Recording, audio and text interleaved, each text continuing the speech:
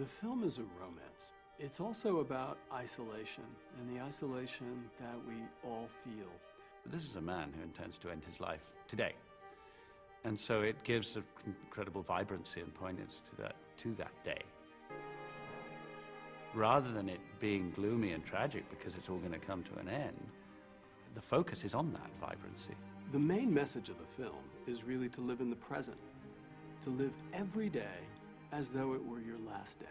He's given himself a last look, and a wonderfully intense last look. Sometimes the most amazing things in life are the small little things, something someone said to you, the smell of the back of someone's neck, little things in life. Because the small things in our life are really the big things in our life. And I think it's very important to remember that. Good answer. It's a story about relationships, and it's also set in the past, so it's not necessarily commenting on how things are today. A change of life.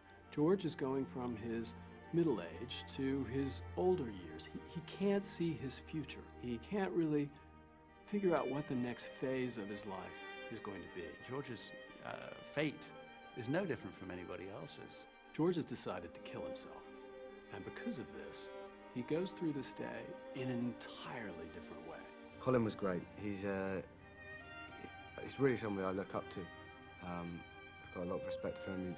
It was great to watch him, how he brought George to life, and he really helped me in the fact that, you know, watching him, I just really care about him. Midlife crisis, circa 1962. A woman who's done everything that our culture tells her she should do. She's built her life around her beauty, around being the perfect wife, the perfect mother, the perfect hostess, and yet she finds herself absolutely alone. Her husband has left her, her child has grown up. She's still trying to play the game that she's been playing for so long, and it doesn't work anymore.